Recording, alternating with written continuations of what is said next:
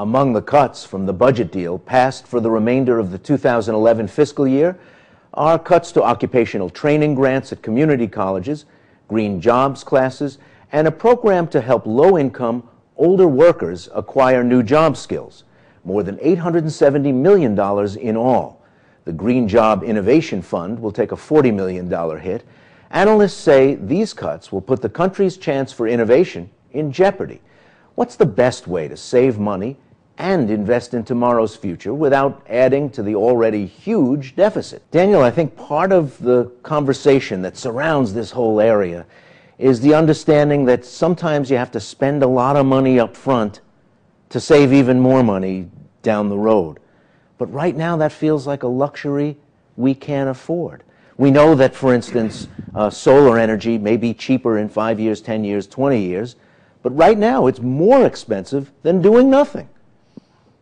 Well, first of all, investing in clean energy is like spending a lot of money to go to college.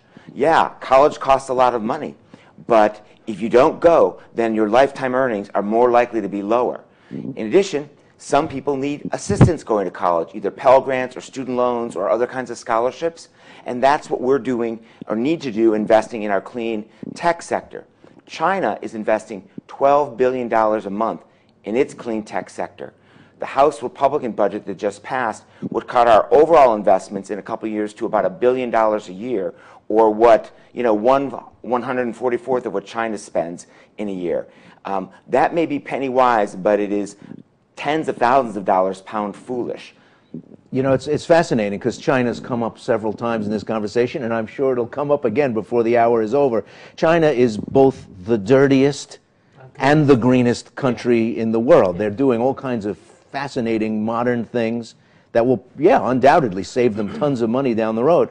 But they're also a 19th century industrial plant at the same time. Yeah, but what you guys were saying of the previous piece that we just witnessed right now. What we're saving here is peanuts. I mean, it's $40 million in green jobs. It's ridiculous. I mean, that is nothing. It's a drop of water in the ocean. When we have oil companies getting, in the past 10 years, oil companies got almost $73 billion in tax breaks and subsidies from the federal government. $73 billion. That's real money. Okay? Not only that, between 2001 and 2010, big oil made almost $1 trillion in profits, and we're still pumping money into these corporations. That's what the real money is. It's not in the pesticides or the green jobs and all these little things that we're doing here that, to the ears of a foreigner, all this sounds really, really sometimes ridiculous, okay? Because the real money is there, but what we lack is the political will to go after the big money. But that's assuming that the big money would go to these worthwhile, worthy programs if we started collecting it in taxes from the oil companies. Would it?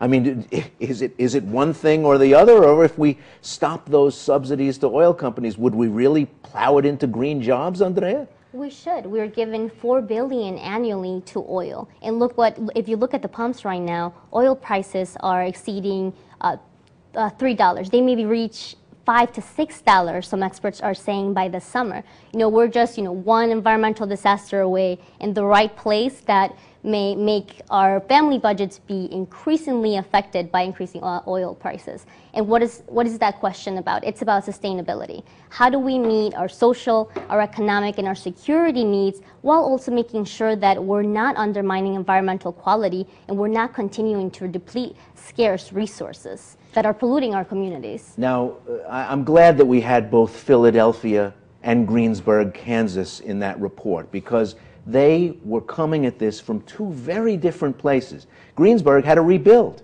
It was smashed. So you could start from the beginning, from scratch, with new, smart, energy-efficient technology. Philadelphia has lost 1 million people, has empty factories all over the city, has an ancient industrial infrastructure, and it's kind of tough for a place like Philadelphia to repair itself for the 21st century, while Greensburg got to start from scratch. How do places like Philadelphia, which is a lot of urban America right now, get 21st century modern? How do we do it? Daniel? Well, we need to invest in our infrastructure, like things like transportation. Let's invest in, buses and subways, so that way people can get around without having to pump gas. That'll save them money. That'll create jobs. In Pennsylvania, there are places in the other end of the state, closed steel factories that are now reopened, making high-tech, super efficient windows. So those kinds of investments can lead to a rebirth of our manufacturing sector, but only if we make the investments. Like I said, it's like going to college. Yes, you can have a certain kind of job with a high school diploma, but if you invest some money in learning more and studying, then you can get a better paying job with a college education. There's a difference between spending and investment. Giving $4 billion a year to big oil companies that made $1 trillion in profits nearly over the last 10 years, that's spending. Spending money to invest in advanced battery factories, like we've done in the last couple years, that have created over 60,000 jobs to make the advanced batteries that the world's going to want to power electric vehicles, those are investments. And we need to do that in places like Philadelphia, like in Michigan, like other places around the country where the economies are suffering. Can we do that without subsidies, though?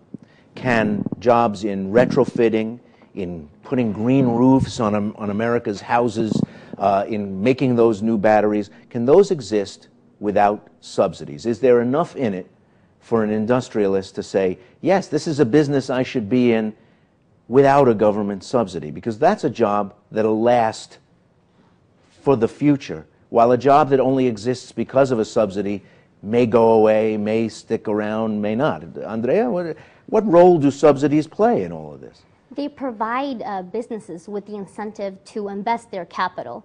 With the, as I mentioned, with the American Reinvestment and Recovery Act, businesses met a lot of the federal funding with their own capital because they're willing to take that step towards environmentally friendly practices, sustainable behaviors, anything that's going to reduce their energy consumption and essentially their bottom line in the future. But they need to know that they have federal support to continue to invest. A lot of states have done this. In New Jersey, for example, renewable energy portfolios requiring certain power plants to consume a certain percentage of their energy from renewable energy sources. It's what's already driving people to look for cleaner technologies and employ people to come in and audit their company to see how they can reduce energy costs, how they can reduce consumption and pollution long term.